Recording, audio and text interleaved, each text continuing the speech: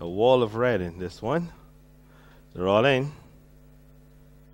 Locked away. Racing and lucky me broke very sharply. Soca Diva was right up alongside. Dazzling David comes up on the outside. 3 wide.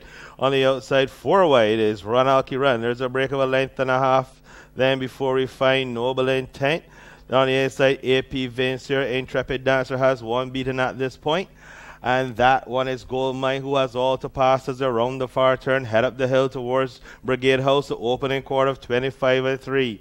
And it's Run Alki Run in front by just a half a length now from Dazzling David. Soca Diva is third. Noble Intent is next. Down the inside, AP Vince 0. Intrepid Dancer is the last one to come to the quarter pole.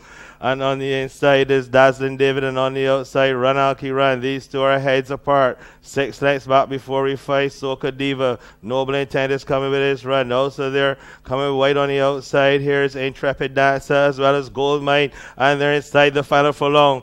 And it's Dazzling David on the right-hand drive. On the outside, Run Alki Run. Dazzling David opening up by a length and a half. Run Alki Run. AP Vince, you're closing. But Dazzling David's going to report home. Wins it? No. Photo for second between on the inside Goldmine and AP Vince Hero. Noble Intent was next. The last one home, a disappointing run from Lucky Me. And the winner stopped the clock in 109 flat. In a moment, we'll be back with a recap for you.